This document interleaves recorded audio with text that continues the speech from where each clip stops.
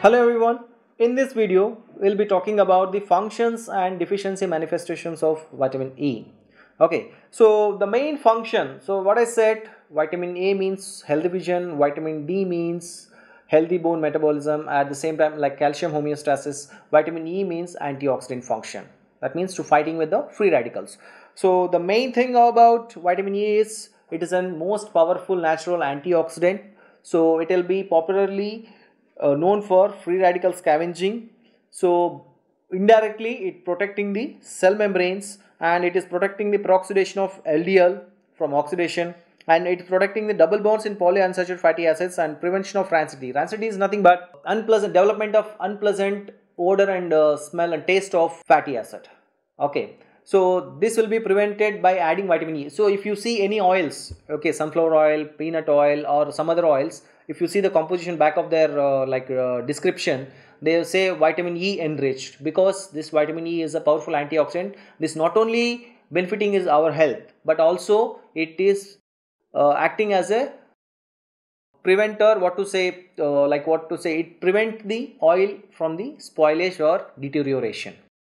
Okay, and it always, sometimes it will be work in conjugation with selenium. Selenium is a mineral. Okay, so selenium is also nowadays popularly known as antioxidant. Okay, selenocysteine is one of the amino acid. It is also known for its antioxidant properties. Okay, so you see here how it will be when PUFA coming in contact with hydroxyl groups. Okay, these are the free radicals.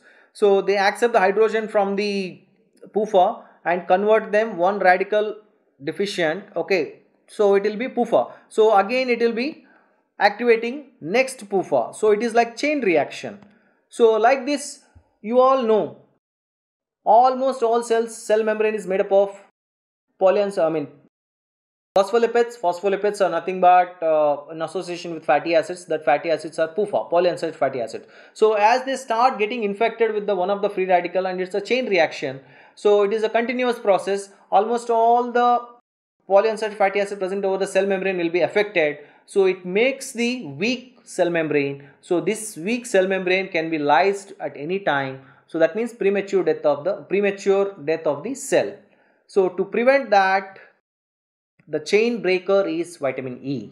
Okay, the vitamin E will involve itself in the chain reaction and breaks the chain reaction and converts PUFA into normal PUFA, convert PUFA radical into normal PUFA. Okay, and vitamin E converted to vitamin E radical. You see here, so this is a peroxide radical. When vitamin E is come in contact, it donates its hydrogen. Okay, it donates its hydrogen to lone pair of electron radical and convert them into paired radical. Okay, so now this is lipid hydroperoxide. So it is not a free radical. Okay, it doesn't have any effect.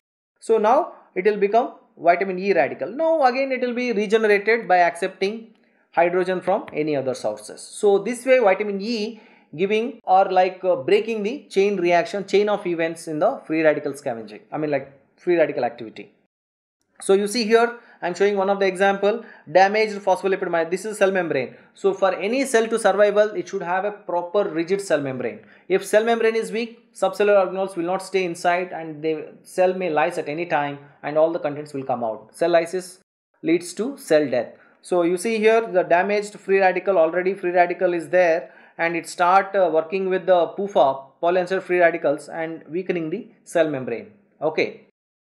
So when vitamin E comes into the action, okay, it mingles up with the free radical. Okay, it prevents the peroxidation of PUFA and neutralizes the free radical. So now free radical will be harmless.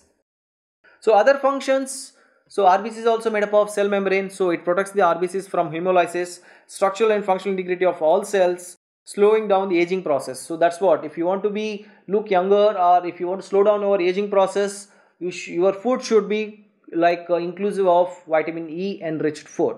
Okay, and it boosts immune response and reduces the risk of atherosclerosis. That means it prevents the oxidation of LDL. Whenever in the arterioles this LDL accumulates, means it may undergo, that means cholesterol oxidation. So this vitamin E go and clears the LDL from the circulation by preventing the oxidation.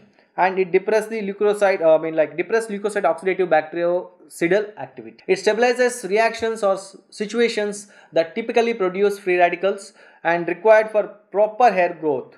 Okay, so that's why vitamin E is otherwise known as beauty vitamin along with biotin. So if you want to like be handsome or beautiful, so you should use the products which are rich of vitamin E and biotin. So it preserves and maintains the germinal epithelium of gonads. So that's what. So it is anti-sterility vitamin because it maintains the germinal epithelium of gonads. Okay. So reproductive organs. So that's why it prevents the sterility in animals. So required for cellular respiration, optimal absorption of amino acids also depends on the vitamin E, and proper storage of creatine in skeletal muscles. So these are all other functions of vitamin E. So vitamin E from source to destination. You see here, from plant source, animal source, from small intestine, from chylomicron, it will reaching in the liver and to reaching to the peripheral tissues. What are all the functions? It prevents the damage of the cell membrane. So it prevents the lung collapsing. It prevents the damage of DNA. It prevents atherosclerosis. So indirectly heart attacks. And it prevents, that means it maintains a healthy epithelium of other cells along with vitamin A. So other tissues also it looks healthy and normal. So deficiency manifestations, it is very rare in humans because we used to be consume a lot of oils. So all oils are rich of vitamin E. So the major symptoms in case if you are having a vitamin E deficiency, that is hemolytic anemia. So it increases red blood cell fragility, retrolental fibroplasia. So in premature babies you can see this. Okay, and muscular weakness and creatinuria because the storage of creatinine is maintained by vitamin E. So if vitamin E is not there, creatinine will be not storing in the muscles, it will be simply excreting in the urine. So hypervitaminosis, severe symptoms not seen in humans, tendency of hemorrhage and neurological symptoms are the characteristics of hypervitaminosis. So the ultimate quote for this vitamin E is vitamin E in search of a disease. Okay, it can cure almost all the diseases. So that's why vitamin E in search of a disease. So that's all about vitamin E. Thanks for the listening. Thank you.